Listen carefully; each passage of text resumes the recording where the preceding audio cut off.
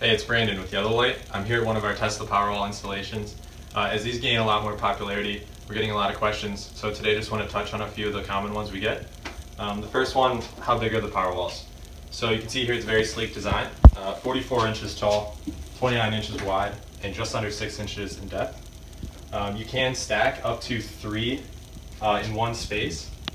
With that said though, you can have up to 10 in one residential home if you needed that capacity. And that takes me to my next question I want to cover, is what does one Powerwall back up? So one Powerwall will do any load 30 amps or lower. So common residential home, that means we can back up every load besides the dryer, air conditioning, and the range.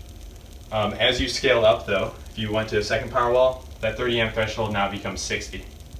So that's all I want to cover for today. Visit our website, YellowLite.com, for any more questions, or call in for a free quote.